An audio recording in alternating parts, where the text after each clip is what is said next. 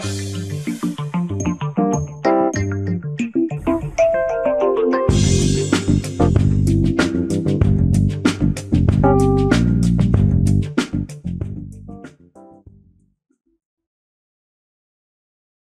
everyone, and welcome to another video for Chess.com brought to you by International Master Daniel Rensch.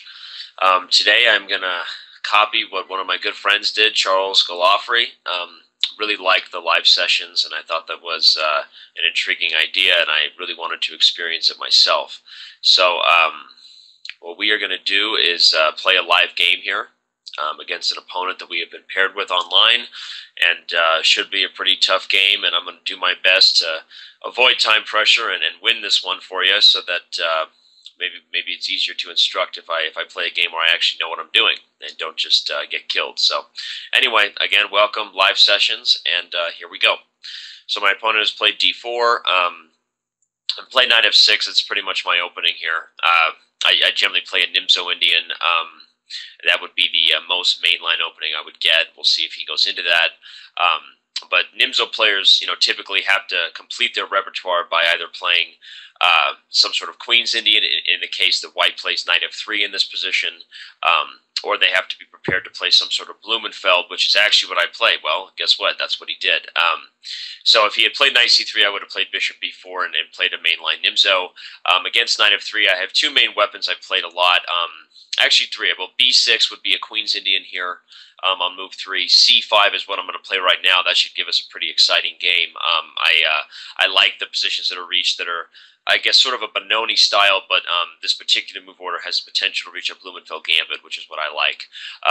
And d5 is also something I've played here, which goes into like a Rogozin. If they play knight c3, I played bishop b4. So if you think about what I just described there, you can go back and look at this video again. I believe it's important that you map out your repertoire so that you reach similar structures. One of the big mistakes people make is trying to tackle every single opening with a different idea just because they happen to see an opening they like or they see a grandmaster play it. But I think if you develop your repertoire where you're reaching similar structures and positions you're familiar with, your chances of success are much better, especially as you start playing really good players.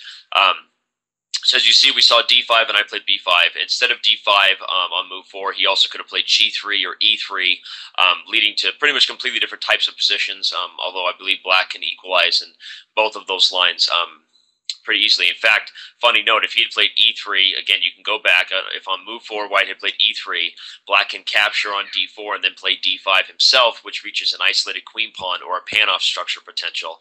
And we just did a whole bunch of isolated queen pawn videos now, didn't we? So too bad we didn't get that. That would have been nice to see a live isolated queen pawn session. Just to, I guess, get some more practical analysis, more practical examples. We hope you enjoyed this video demo from Chess.com.